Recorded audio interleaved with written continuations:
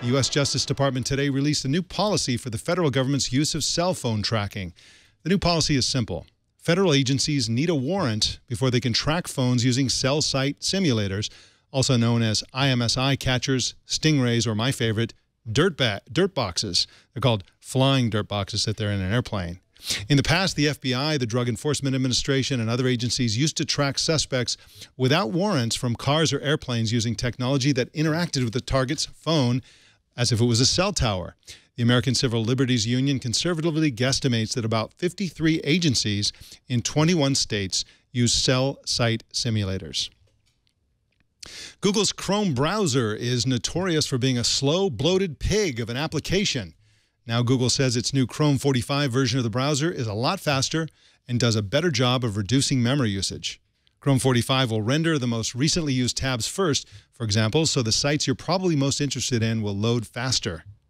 And when heavy processes aren't using a lot of memory, Chrome will take some quality time to go in and do some memory management for more efficient processing.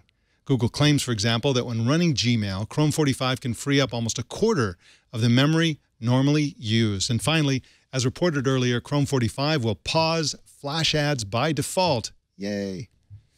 A navigation company called Phantom Alert is dragging Google into court for stealing data. Google has a social map application called Waze, which it bought 2 years ago for $1 billion. Phantom Alert is alleging that fake points of interest data inserted by Phantom Alert into its own database also exist in Waze's, which could only happen if Waze copied it without permission. A lawyer for Phantom Alert claims that the data theft was done by Waze to make itself more attractive for acquisition. And in fact, it was very attractive. Both Facebook and Google tried to get it.